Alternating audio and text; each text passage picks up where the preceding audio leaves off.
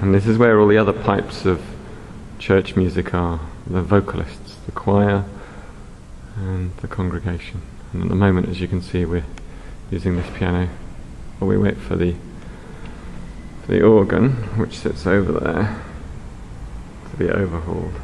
Is the light not good enough? Or these are pretty good, those things. You know, it's got you now. Is it?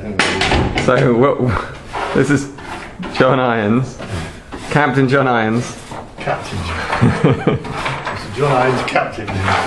And he's tidying up in this space, which used to be full of pipes. John, what are you doing? I'm just tidying up a little bit in view to paint, because we want to paint the wall here. Okay. Can we get that?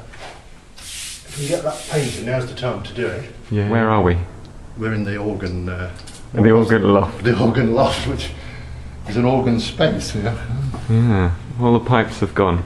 We are replacing our organ, and it's all disappeared. This place where John is standing was full of pipes. Boxes.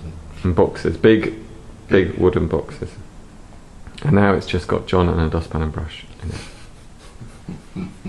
I was 11 when they last took it out, and I remember the whole church being piled up with pipes and things. And wow. it was all very exciting, and we looked at these enormous great pipes and tried to blow down them and do all sorts of things. Yeah. Cue ball. And but this is a rare opportunity to look into the nooks and crannies of the church that we don't normally look into. And do a really good job. Do a good job, yes, and secure it for hopefully another 50 years. Yeah. Here's the organ loft where the organist sits. And there's a great big hole where the keyboards were. Lots and lots of keyboards, and where the stops were. All to come back soon.